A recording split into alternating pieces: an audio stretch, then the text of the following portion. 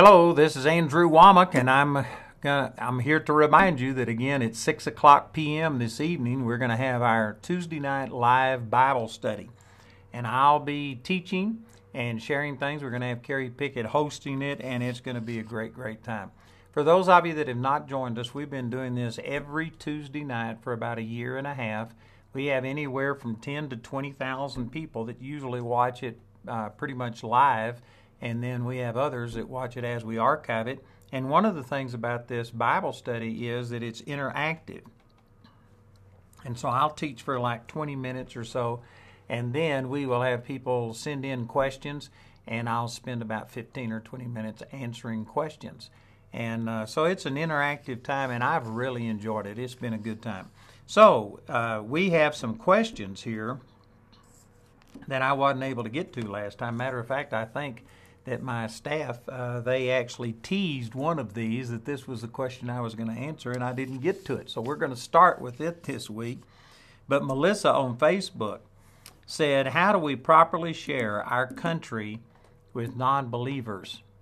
And you know, that is a huge question that would take a long time to answer it. But let me just go back, and instead of turning and giving you quotes, let me just make a general statement that I have read the statements of, all of the founding, not all of them, but most of the founding fathers, many of our presidents, the Supreme Court, and many people. And I'm not just talking about two or three. I'm talking about dozens of people that I could go and put my finger on the quotes that said that this nation was founded as a Christian nation. And like, for instance, the first vice president, the second president of the United States, John Adams, said that democracy is totally unfit for anybody but a religious and moral people. If America ever ceases to be moral, well, then democracy will destroy us.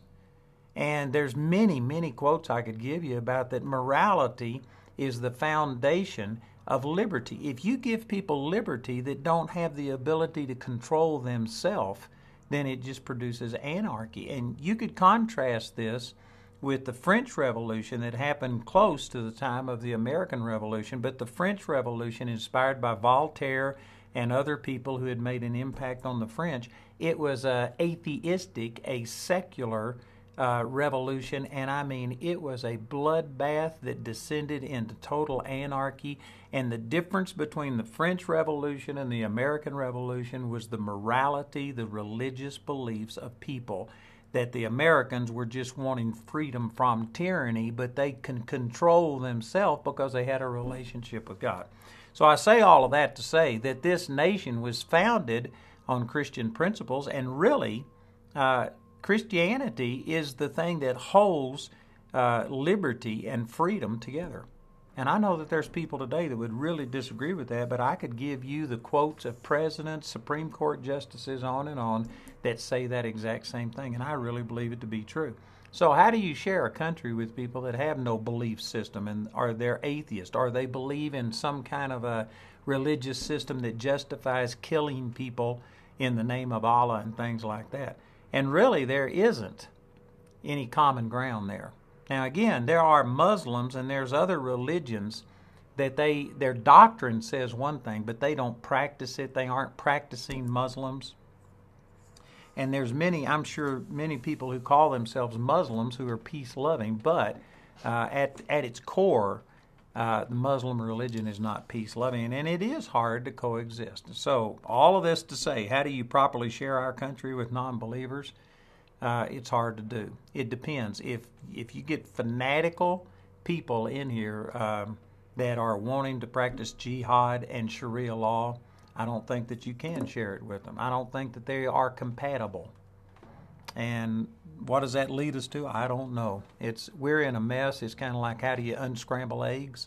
We've already got so many people in here that are promoting things that are completely against everything this nation is founded upon, that I don't know exactly where we go. That's the reason we need a revival. We need God to just pour out His Spirit upon people. Lee on Facebook said, what is the purpose of the other planets in the universe? Now, I'm supposing that a number of these questions here are because I taught on creationism versus evolution last time. And Lee, I honestly don't know what the purpose of the other planets are. I mean, God may have something in mind that is way beyond my ability to comprehend. But I do know that it says that in the beginning God created the heavens and the earth was the focal point of His creation, and He placed the sun and the moon and the stars in place to give light upon the earth. And so I really do believe that, this question to me appears like He's saying, well, if they aren't inhabited, if life isn't on them, what's the purpose of them? It could be nothing but just to give light upon the earth, just so that we could have something nice to look at. I don't know. It could be much beyond that, but just because there's millions of planets out there does not mean that they're inhabited. I don't know exactly what the purpose of it is. Michael on Facebook said, when the snake talked with Eve in the garden, why was she not surprised at a talking snake? I suspect this is a rhetorical question. I personally believe it's because animals talked. You know, we have parrots today that talk. You can teach some animals to talk. When I was a kid in the Fort Worth Zoo, there was an elephant that talked. You could get it to repeat certain words. And I don't know if that's true of every animal, but I do know that today we still see some animals that you can teach to talk. I actually saw on like America's Funniest Home Videos one time that they had a dog that they had taught to say, I love you. And I mean, it was very distinct, this dog saying, I love you. I believe that prior to the fall that the whole creation was different and that it wasn't unusual for a snake to talk to them. So I think that that's one of the results of sin caused I believe in evolution, but it's downward evolution, that we started out awesome and we have evolved downward. Irene on Facebook said, who did Cain and Seth marry? Of course, Cain and Seth, for those of you who don't know, these are the two sons of Adam and Eve. Abel was killed by Cain, but the two remaining sons, Cain and Abel, it talks about that they married and that they had children. Where did their wives come from? Well, all the way through Scripture, this is consistent. You can see it, that when it listed the genealogies, it very seldom, just a few times, mentioned the names of the wives.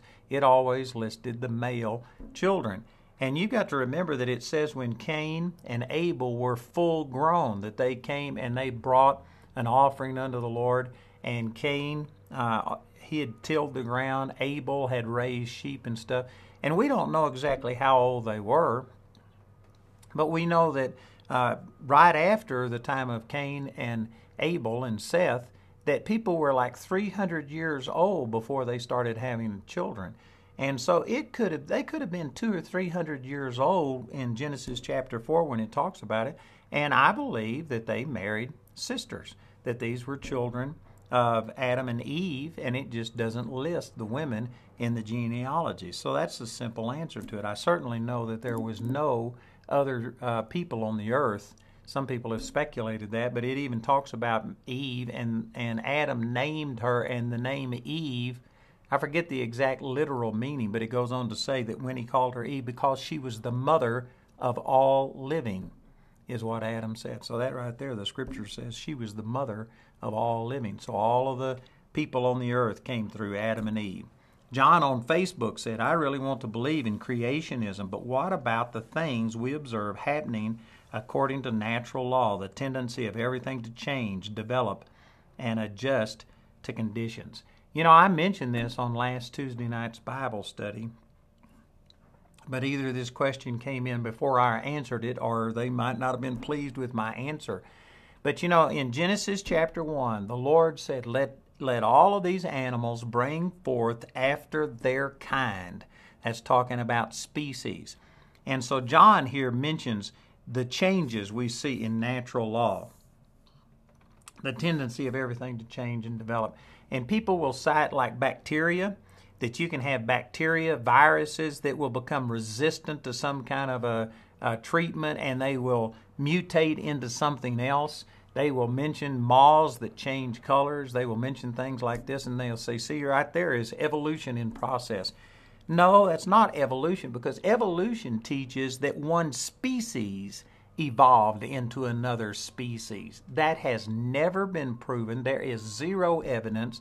They've spent hundreds of years looking for some link between man and ape, and they've even claimed that they have found some things like this Lucy skeleton that they found in Africa and other places, but when they examined it, it's not another species. It may have been a person who was dwarfed. It may have been a person who was stoop-shouldered. It may have been a person with a different head size or something, but they are still humans. There has never been, and there never will be, any evidence of one species becoming another species.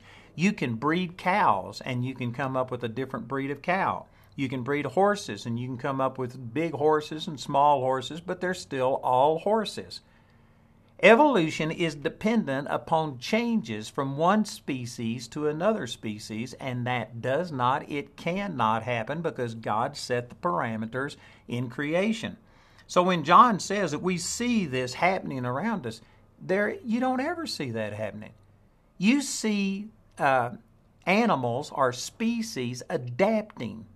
And for instance, I've even read about people that are in very high altitudes in the Himalayan mountains and things like this, that their body will begin to produce extra blood cells, their lungs expand. Even here at 8,600 feet, where I am right now, some people that come from sea level have trouble breathing, and the reason they put the U.S. Olympic Center in Colorado Springs is because your body does begin to adjust. You produce extra blood cells which carry more oxygen. Your lungs actually expand after about 3 weeks in this climate.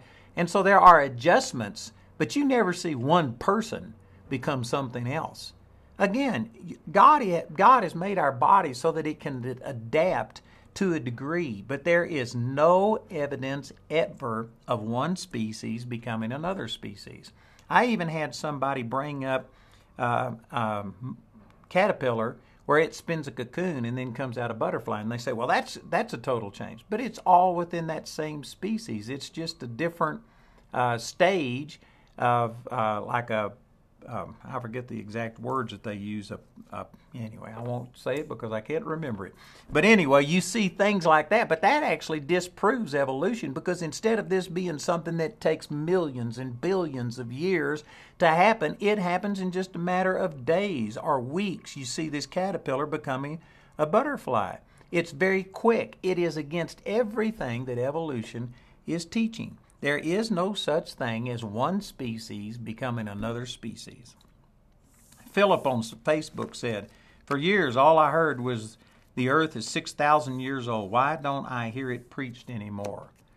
Well, you're asking me to give you the reason why ministers are doing what they're doing, and I don't know that I'm qualified to do that. It looks to me like that the reason people don't preach on it is because evolution has become so dominant, and they have occupied this high ground to where they claim to be intellectually superior, and they claim to have facts.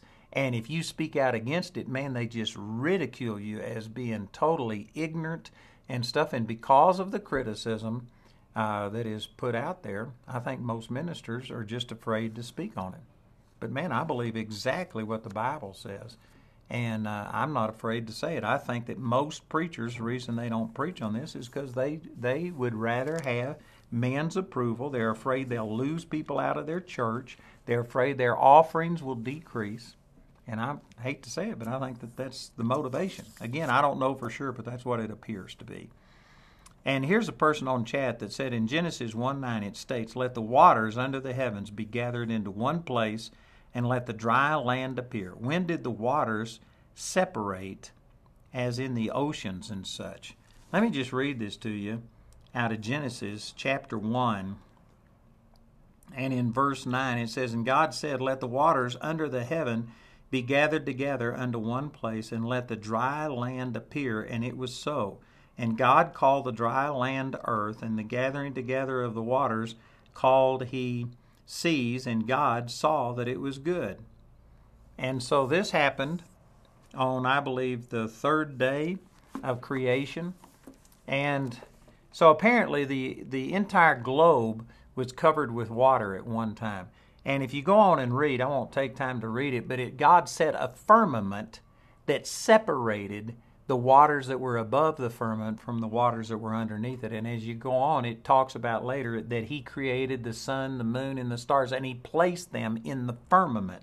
So this word firmament is talking about what we call space today, because it's where the sun, the moon, and the stars are. So there was apparently water that covered the earth to a much greater depth than anything that we see today, but God separated that and took those waters and put them somewhere on the other side of the galaxy.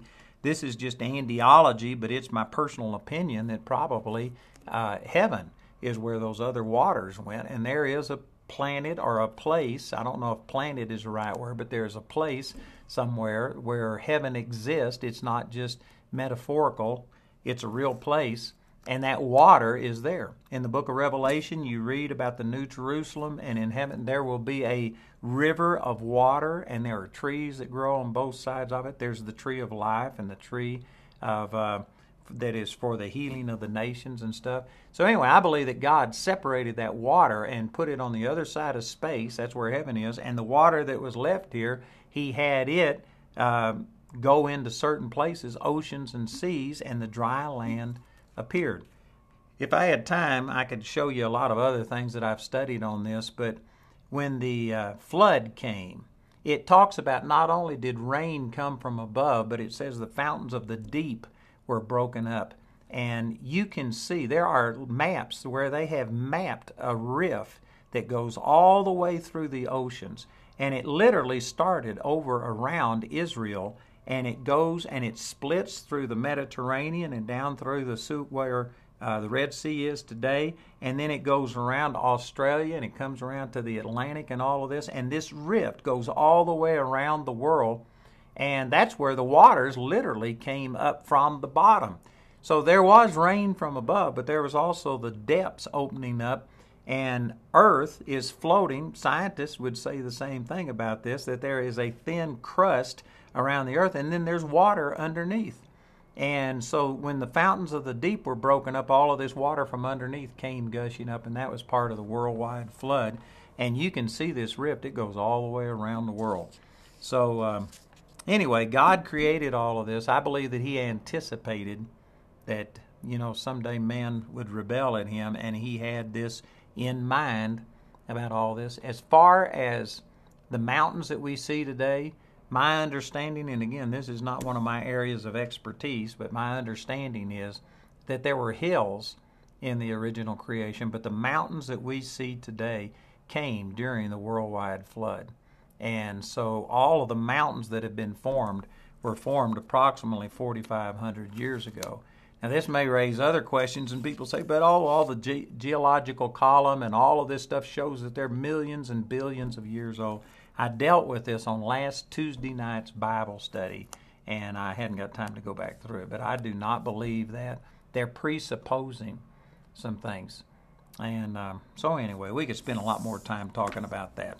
Tonight we're going to have another Bible study. It'll be at 6 o'clock p.m. Mountain Time. I'll be teaching. Carrie Pickett's going to be with me, and it's going to be a great time. So I encourage you to let somebody know about it. You can send in your questions, and we'll try and answer them during the broadcast tonight, but if not, maybe next Tuesday I'll be able to answer some of those. So again, check it out, 6 o'clock p.m. tonight. We'll be going live with our live Tuesday night Bible study. See you there.